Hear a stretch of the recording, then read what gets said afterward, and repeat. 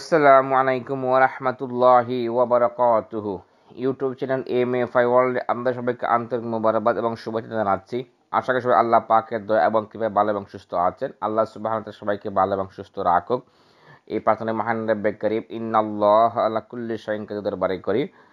আল্লাহ সুবহানাহু ওয়া তাআলা সবাইকে সুস্থ এবং ভালো রাখে এবং করোনা ভাইরাস থেকে আল্লাহ সুবহানাহু ওয়া তাআলা সবাইকে হেফাজতে রাখে, সবাই বলে আমিন। সম্মানিত ভিউয়ার্স, আমি আজকে যে বিষয় নিয়ে আলোচনা করব তার ভিডিও থাম্বনেল থেকে আপনারা বুঝে গেছেন এর কথা আবার ছিল মূল বিষয় ঢুকে পড়তেছি। তবে মূল বিষয় যাওয়ার আগে অবশ্যই ভিডিও নিচে আমার কাছে সাবস্ক্রাইব আছে, ওখানে ক্লিক করে সাবস্ক্রাইব করে দেবেন এবং পাশে থাকা বেল আইকনটা ঘন্টি বাজিয়ে রাখবেন, যাতে নতুন কোনো ভিডিও আপলোড দেওয়ার সাথে সাথে আপনাদের মোবাইলে প্রথমে পৌঁছে যায়। আর যারা সাবস্ক্রাইব করে রেখেছেন তাদেরকে অসংখ্য ধন্যবাদ। সম্মানিত ভিউয়ার্স, চলুন আমরা মূল বিষয় ঢুকে পড়ি।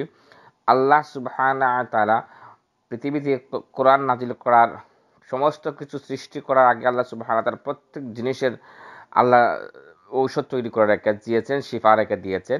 আল্লাহ সুবহানাহু ওয়া তাআলা মুমিনদেরকে পবিত্র কালামুল্লাহ শরীফে সব কিছুর শিফা রেখে দিয়েছেন। আজ বিশ্বে যা মহামারীর সৃষ্টি হয়েছে শুধু মানুষের কল্যাণে, মানুষের কর্মে, এসব মানুষ কাজ কুকর্মের কারণে আজ আমাদের সমস্যা মহামারীর আকার ধারণ করেছে। আল্লাহ সুবহানাহু ওয়া তাআলা নিজ থেকে কখনো আমাদের উপরে গজব ঢেলে দেন না। এটা আমাদের কর্মের কারণে আল্লাহ সুবহানাহু ওয়া তাআলা আমাদেরকে গজব ঢেলে দেন। আল্লাহর গজব আযাব থেকে বেঁচে থাকা এবং আল্লাহর গজব আযাবকে ভয় পাওয়ার জন্য আল্লাহ সুবহানাহু ওয়া তাআলা বারবার বলেছেন আল্লাহর গজবকে ভয় পাওয়ার জন্য। তো আল্লাহ আমাদের যে সমস্যা দাঁড়িয়েছে, এখন যে পরিস্থিতি সারা বিশ্বে চমকে গেছে এক করোনা ভাইরাসের কারণে, সামান্য ক্ষুদ্রতম এক করোনা ভাইরাস, কিন্তু আল্লাহ সুবহানাহু ওয়া তাআলা বুঝাই দিলেন যে সারা বিশ্বের মুসলিম, সারা বিশ্বের মানুষ দেখো, সারা বিশ্ব দেখো, আমার সামান্য ক্ষুদ্রতম ভাইরাস যা তোমাদেরকে হোম কোয়ারেন্টাইনে অর্থাৎ ঝুঁকিপূর্ণ, অর্থাৎ তোমাদেরকে চলাচল স্বাভাবিক জীবনকে অস্বাভাবিক করে তুলেছে। আমি আল্লাহ সুবহানাহু ওয়া তাআলা আমি চাইলে তোমাদেরকে কি করতে পারি, কিন্তু আল্লাহ সুবহানাহু ওয়া তাআলা চাইলে মুহূর্তের ভিতরে এই করোনা ভাইরাসকে ধ্বংস করে দিয়ে আমাদেরকে মুক্ত করে দিতে পারেন। সেই ক্ষমতা মহান রব্বে কারীম ইন্নাল্লাহা আলা কুল্লি শাইইন কাদিরের হাতে থাকে। আল্লাহ সুবহানাহু ওয়া তাআলা শুধু বলবেন কুন ফায়াকুন। আল্লাহ সুবহানাহু ওয়া তাআলা এই দুটি কথাই যথেষ্ট, আর কোনো কিছু প্রয়োজন হয় না। আল্লাহ সুবহানাহু ওয়া তাআলা, আল্লাহর অসংখ্য বাহিনী আছে, আল্লাহর অসংখ্য লক্ষ লক্ষ কোটি বাহিনী আল্লাহ সুবহানাহু ওয়া তাআলার আছে, যা সবাই পরিচালিত করতে পারে। তো আল্লাহ সুবহানাহু ওয়া তাআলা এসব বিপদ আপদ থেকে বাঁচার জন্য বিশ্বে যে মহামারীর সৃষ্টি হয়েছে করোনা ভাইরাস থেকে, তো আল্লাহ সুবহানাহু ওয়া তাআলা রাসূল আকরাম সাল্লাল্লাহু আলাইহি ওয়াসাল্লাম বুখারী শরীফে, মুসলিম শরীফে অসংখ্য হাদিসে এসব দোয়া পাওয়া যায়, যা বিশ্লেষণ করলে। তো আমি আজকে যে দোয়াটি আপনাদেরকে বলবো সেটা সহিহ বুখারী এবং সহিহ মুসলিম শরীফের 6005 নম্বর হাদিসে এটা ব্যাখ্যা এসেছে, সেই দোয়াটি এসেছে, খুবই সুন্দর। আপনি যদি সকালে 7 বার, সন্ধ্যায় 7 বার পড়েন, ইনশাআল্লাহ এই দিন আপনাকে কোনো রোগ, জীবাণু, ভাইরাস, কোনো দুশ্চিন্তা আপনাকে অ্যাটাক করতে পারবে না। তো এ থেকে বোঝা যায় যদি আপনি সকাল সন্ধ্যায় 7 বার করে পাঠ করেন, তাহলে ইনশাআল্লাহ আল্লাহ জাতের দোয়া, ইনশাআল্লাহ আপনাকে করোনা ভাইরাস আক্রান্ত করতে পারবে না। ইনশাআল্লাহ কোভিড-19 থেকে আল্লাহ সুবহানাহু ওয়া তাআলা আপনাদেরকে মুক্ত রাখবেন। আল্লাহ গজব ঢেলে দিয়েছেন, আমাদের উচিত আল্লাহর গজবকে ভয় পাওয়া এবং 5 ওয়াক্ত নামাজ পড়ে আল্লাহর কাছে কান্নাকাটি করা। ইনশাআল্লাহ আল্লাহ সেই গজব থেকে আমাদেরকে উত্তোলন করবেন ইনশাআল্লাহ।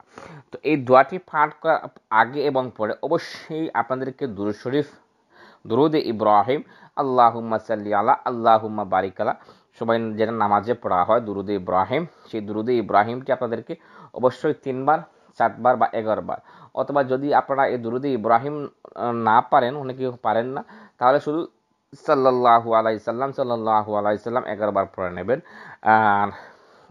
অথবা আল্লাহুম্মা সাল্লি আলা মুহাম্মাদিন নাবিয়্যিল উম্মি, এটাও পড়ে নিতে পারেন। আর যাদের এটা পড়তে কষ্ট হয়, শুধু তারা সাল্লাল্লাহু আলাইহি সাল্লাম এটা পড়ে নিলে হবে, কারণ এটা বুখারী শরীফেও আছে। প্রত্যেক হাদিসের পরেও এটা আসে সাল্লাল্লাহু আলাইহি সাল্লাম। যারা বুখারী শরীফ পড়েছেন তারা অবশ্যই জানেন সে সম্পর্কে। তো সেই দোয়াটি আমি আপনাদেরকে বলে দিচ্ছি ইনশাআল্লাহ। দোয়াটি হলো হাসবি আল্লাহু লা ইলাহা ইল্লাহু আলাইহি তাওয়াক্কালতু ওয়া হুয়া রাব্বুল আরশিল আযীম। হাসবি আল্লাহু লা ইলাহা ইল্লাহু আলাইহি তাওয়াক্কালতু ওয়া হুয়া রাব্বুল আরশিল আযীম। অর্থাৎ এই দোয়াটির অর্থ হচ্ছে আল্লাহ একজন, আল্লাহর উপর তাওয়াক্কুল করলেন, আল্লাহ ছাড়া কোনো কিছুর উপর তাওয়াক্কুল করলেন না। খুব সুন্দর অর্থ এই দোয়াটির, আমি বিস্তারিত বলতে গেলাম না, সবাই জানেন এটার। এই দোয়াটি আপনাদের আল্লাহ সুবহানাহু ওয়া তাআলা আমাদেরকে সব সময় প্রতিদিন আমল করার তৌফিক দান করুন। আপনাদের সাথে আজকে গুরুত্বপূর্ণ একটা বিষয় আলোচনা করলাম।